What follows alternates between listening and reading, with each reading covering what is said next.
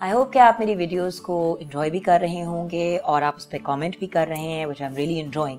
So please remember to subscribe to my channel and of course like and comment.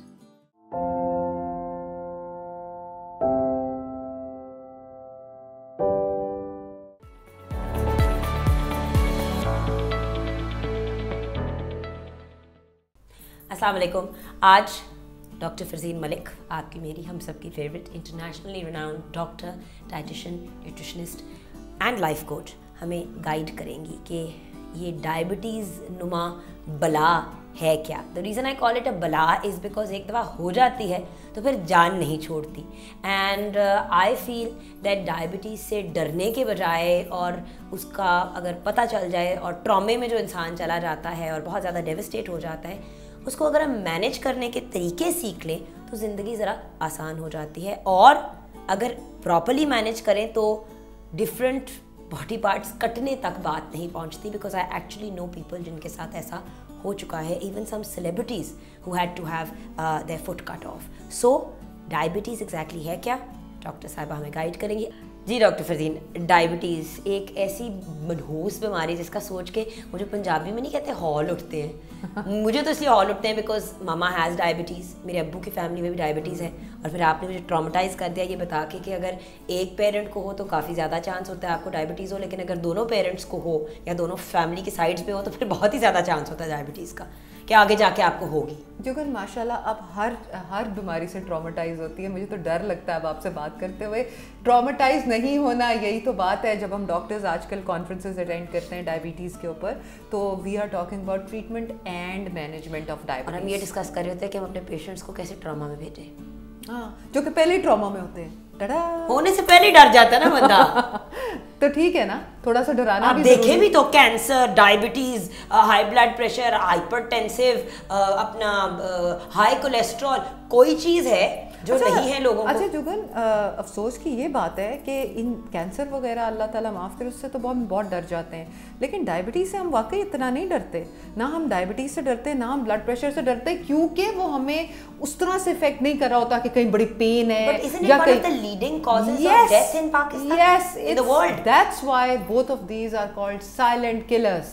आपको समझ नहीं आ रही कि आपके अंदर एक एनिमी वर्क कर रहा है। और आप लोग समझते हैं डायबिटीज़ जिनको हो जाती है, अव्वल तो सबसे पहले डायबिटीज़ हम बताएं होता क्या है, जल्दी से बता देते हैं कि पैनक्रियास आपकी बॉडी का एक ऑर्गन है जिसने इंसुलिन प्रोड्यूस लबलबा। शुक्र है आपकी जो है ना उर्दू बहुत अच्छी हो गई मेरे साथ रह के। अच्छा जी, लबलबे में से निकलती इंसुलिन, ठीक है। अब इंसुलिन जो है वो आप जो शुगर या कार्बोहाइड्रेट खाती हो उसको इंसुलिन जाके पकड़ के आपके ब्लड तक ले जाती है, ठीक है, ब्लड के अंदर ले जाती है, ठीक है। अब जब ये इंसुलिन नहीं होगी तो तमाम शुगर आपकी बॉडी के अंदर राइज हो जाएगी, आपके ब्लड के अंदर राइज हो जाएगी। ब्लड में से जो आपकी बॉडी में जानी थी वो नहीं जा रही और ब्लड लेवल्स आए। इसीलिए जब आप ब्लड टेस्ट करती हो, अक्सर लोग ग्लूकोमीटर जब लेते हैं और ब्लड टेस्ट करते हैं तो वो देखते हैं कि जी ओ जी फास्टिंग बढ़ी हुई है, ओ जी ये हमारी वो बढ़ी हुई है आफ्टर फूड। तो इसका ये मतलब है कि आपकी जो ग्लूकोज है वो आपके सिस्टम में नॉर्मली नहीं गई और इंसुलिन इतनी नहीं निकली, ठीक है। टाइप ए क्या है, टाइप बी क्या है, और बच्चों वाला डायबिटीज़ कौन सा? ठीक है, जुवेनाइल डायबिटीज़ अमूमन टाइप ए होती है। टाइप ए डायबिटीज़ होती है जिसमें टाइप ए और टाइप बी सेल्स लबलबे के दोनों उसमें से इंसुलिन नहीं प्रोड्यूस कर रहे। इंसुलिन का कुछ भी नहीं है, आपने सिंथेटिक इंसुलिन देनी है, टीके लगेंगे अमूमन। हाँ, अमूमन जुवेनाइल डायबिटीज़ जो बच्चों वाली डायबिटीज़ होती है वो टाइप ए डायबिटीज़ होती है and starts of with injections, ठीक है, इंसुलिन के लिए। पता कैसे चलता है? चूँकि बच्चा अगर डिज़ी हो रहा हो, उसको कोई ज़ख़म होता हो जो कि हील ना होता हो, या चक्कर आ रहे हो, या गिर रहा हो, या आपको स्कूल से फ़ोन आ रहे हो कि जी बच्चे की कंसंट्रेशन लो है, इन चीज़ों में बच्चा ट्यून आउट कर देता है, बैठे बैठे खो जाता है। हाँ, so then first thing is कि हम बच्चे की शुगर वगैरह टेस्ट करते हैं। Then again family history also stands at the back. अच्छा, टाइप बी जो है दैट इज़ द वन जो कि आप जिसको वाकई किसी हद तक मैनेज भी कर सकते हैं शुरू में, बिल्कुल खाने पीने से। और बिलग़िज़ा में जब हम आते हैं डायबिटीज़ का इलाज तो बहुत ज़्यादा चंक ग़िज़ा की तरफ चला जाता है कि आप क्या खा रहे हैं, क्या डाल रहे हैं, जिससे आपको अब आपका ट्रिकी सिचुएशन है। आपने ऐसी सिचुएशन क्रिएट करनी है जिसमें आपकी इंसुलिन जो है वो जितनी निकल रही है या जो आप दवाई है उसमें आपने ऐसा बैलेंस कायम करना है कि आपकी बॉडी को हाई ब्लड ग्लूकोज के लेवल्स ना मिलें, ٹھیک ہے. اس میں سب سے پہلی چیز تو یہ ہے کہ اپنے آپ کو ہائیڈریٹڈ رکھیں. وہ تو ہر چیز میں سب سے پہلے ضرورت ہے کہ پانی کا استعمال جو ہے وہ آپ نے کرتے رہنا ہے. دوسری امپورٹنٹ بات جو ہے وہ یہ ہے کہ آپ نے ہر اپنے وائٹ کو براؤن سے چینج کر دیا.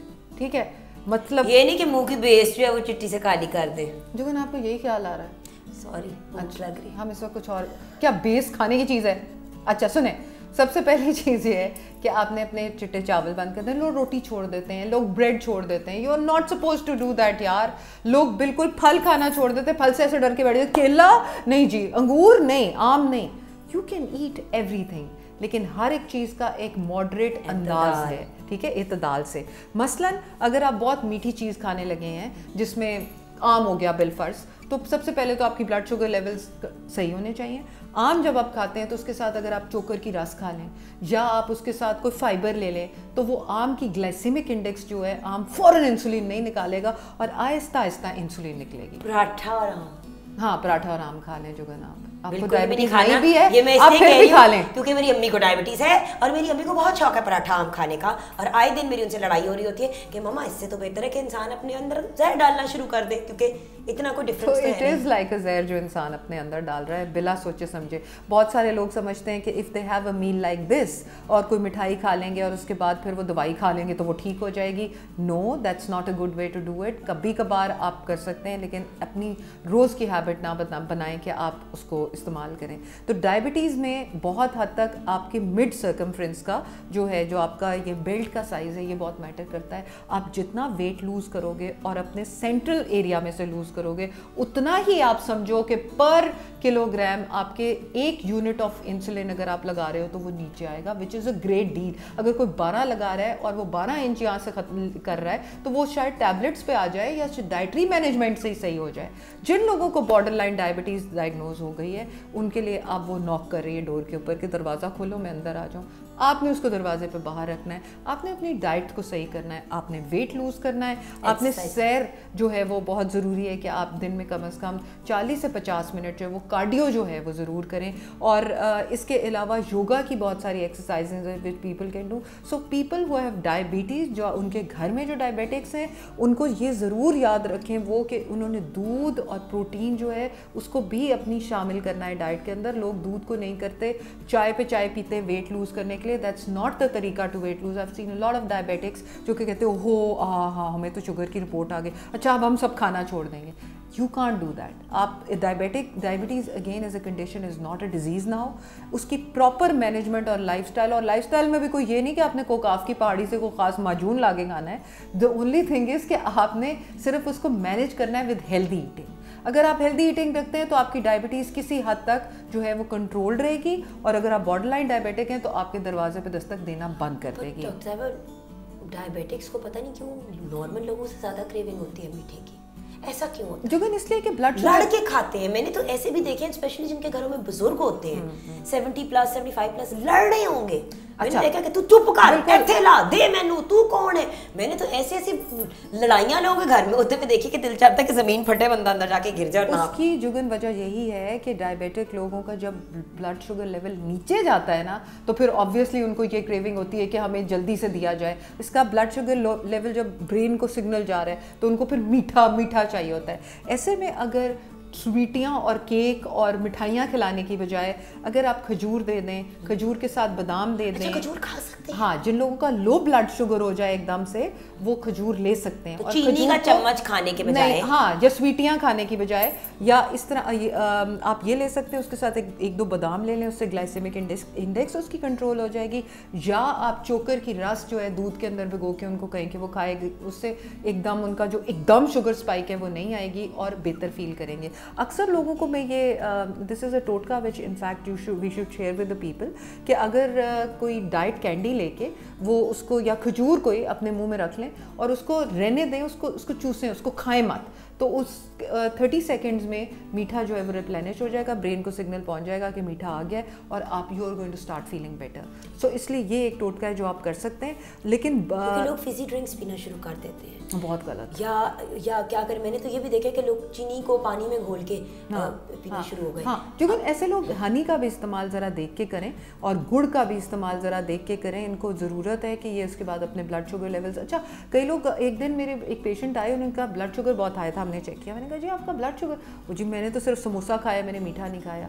अब बात ये नहीं है कि आपने एक तो आलू, दूसरा मैदा से बना हुआ समोसा और तला हुआ, ये 3 ऐसी चीज़ें थी जो कि मीठी नहीं थी, लेकिन उन्होंने उनके डायबिटिक कर्व को ख़राब किया। सिर्फ चीनी नहीं आपने रोकनी, आपने चीनी, सफ़ेद चावल, एनीथिंग वेरी स्टार्ची और सिंपल कार्ब्स, मैदा, भाई आप चोकर की रोटी खाएं जिसके अंदर आप थोड़ा सा बाजरा बेशक डाल दें। इट इज़ थेरेप्यूटिक जो आप बात बता रही हो कि कई लोग बेसन की रोटी खाते हैं, बाजरे के डिफरेंट ग्रेन्स मिक्स करके खाते हैं, ये थेरेप्यूटिक है और बड़ी ही मज़े की होती है बाय द वे। थोड़े से अगर आप उसके अंदर अचारी मसाले जो हैं वो मिक्स करके रोटी बना लें तो थोड़ा सा वो भी बड़े मजे की रोटी होती है। हम अपनी वही जो बात आ गई ना लाइफस्टाइल चेंज, अचारी मसाले बात है ड्राई में, तेल वाले नहीं के। अच्छा एक और चीज़ है, जो डायबिटिक हैं या जो बॉर्डर लाइन डायबिटिक हैं, जिनके अब्बू अम्मी डायबिटिक हैं, उनको अपने HbA1c जो टेस्ट है वो कराते रहना चाहिए। अपनी आंखों का मुआयना करवाना बहुत ज़रूरी है, क्योंकि डायबिटीज क्यों खराब हो जाती है, डिफरेंट उंगलियां और ऐसे इससे क्यों? ये मैं आपको बता रही हूँ कि 4 चीज़ें जो है ना वो डायबिटिक कॉम्प्लिकेशंस में आती हैं। एक तो डायबिटिक रेटिनोपैथी, यानी कि आंख के पर्दे में गड़बड़ होना, क्योंकि आंख की जो नालियाँ होती हैं वो सिकुड़ती हैं और ख़राब होनी शुरू हो जाती हैं। छोटे बच्चों में आप अक्सर देखते हैं जो डायबिटिक होते हैं उनको एन की लगन, ठीक है। सो बी वेरी नहीं जुगन, ये बड़े लोगों में भी अगर ज़्यादा हो जाए तो उससे ब्लाइंडनेस हो सकती है। So one has to be very careful कि आंख का ये भी साइलेंट है तो आपने मुआयना कराते रहना हर 6 महीने बाद, ठीक है। दूसरी चीज़ आ गई आपका हार्ट हेल्थ, अपना ब्लड प्रेशर कंट्रोल में रखें। ऐसे लोगों को जो डायबिटिक होते हैं और उनको ब्लड प्रेशर होता है तो वो double the risk of heart attack के ऊपर हो जाते हैं, ठीक हो गया। तीसरी चीज़ है कि आपने अपनी किडनीज़ का ध्यान रखना है, अपने किडनीज़ के टेस्ट कराते रहने हैं, क्योंकि जब आपका ज़्यादा बड़े ग्लूकोज के मॉलिक्यूल्स निकलते हैं तो आपकी किडनी के अंदर जो जाली होती है नहीं, जो जाली होती है उसके सुराख बड़े हो जाते हैं। इसका मतलब है जिनको एल्ब्यूमिन यूरिया कहते हैं, हम प्रोटीन निकल रही है, या जिनको ग्लूकोज खून में भी यूरिन में भी आना शुरू हो जाता है ग्लूकोज, तो ये फिर हमारे लिए प्रॉब्लम है और आपकी किडनीज जो है फेलियर में जा सकती है इन द एंड जाके। यू हैव, आपने जितने डायलिसिस के केसेस देखे, most of them are coming from uncontrolled diabetes, ठीक है। एंड फाइनली न्यूरोपैथी के नर्व सबसे ज़्यादा प्रॉब्लमेटिक होती हैं और उसमें नर्व्स आती हैं फुट की। सो अगर आपके डायबिटिक सॉक्स होती हैं, डायबिटिक शूज़ होते हैं, अगर आपके गंदे शूज़, इल फिटिंग शूज़ हैं, या आपकी सॉक्स जो हैं वो यहाँ से टाइट है, दरमियान में एंकल से ऊपर टाइट हैं, तो वो फिर ब्लड फ्लो कम कर देंगी। इसलिए ऊपर से अपनी जुराबों को काट लिया करें ताकि वो ऊपर से वो इलास्टिक सा होता है ना उसके ऊपर, हाँ, ताकि उसकी ब्रीदिंग हो। और दूसरा, पाँव पे कोई भी चोट लगे तो बी वेरी केयरफुल, कोई जख्म हील नहीं हो रहा पाँव के ऊपर, और तो ज़रूर चेक कराएं। और विटामिन B ज़रूर लेते रहें क्योंकि नर्व्स के लिए वो बहुत ज़रूरी है। एंड अलॉन्ग विद दैट, देखिए डॉक्टर से रुजू करें, अपने डॉक्टर के पास फॉलोअप्स के लिए कंटिन्यूसली जाएं। कोई भी नई चीज़ स्टार्ट करने लगे मेडिकेशन में या किसी और चीज़ में, हम अक्सर ये करते हैं कि हम बुखार हुआ है, डॉक्टर के पास गए हैं, GP के पास, तो उसको ये नहीं मेंशन किया कि जी आपको डायबिटीज़ की प्रॉब्लम है या ब्लड प्रेशर की प्रॉब्लम है या कोलेस्ट्रॉल की प्रॉब्लम। जो आपकी स्पेशल कंडीशंस हैं उनको मेंशन ज़रूर किया करें। एंड जब भी कोई डाइट प्लान या कोई भी चीज़ स्टार्ट करें किसी भी स्पेशल कंडीशन से रिलेटेड, तो अपने जो एलोपैथिक डॉक्टर उनसे एक दफ़ा डिस्कशन प्रॉपर कर लिया। बिल्कुल सही। और इसके लिए endocrinologist is the person that you should go to. Exactly. Thank you so much. Thank you. अगर डॉक्टर साहिबा की बातें आपको इंटरेस्टिंग लगी हैं और आपको इन्होंने हेल्प किया है, तो और अपना भी एक्सपीरियंस डायबिटीज़ या विद समवन विद डायबिटीज़ का हमारे साथ शेयर करना चाहते हैं तो नीचे कमेंट्स में ज़रूर लिखिएगा और मेरे YouTube चैनल को सब्सक्राइब कीजिएगा। आई होप कि आप मेरे YouTube चैनल को लाइक भी कर रहे होंगे, उसको सब्सक्राइब भी कर रहे होंगे और कमेंट्स भी शेयर कर रहे होंगे। लेकिन I have a great opportunity for you now. आप अपने कमेंट्स मेरे साथ शेयर कर सकते हैं इस नंबर पे।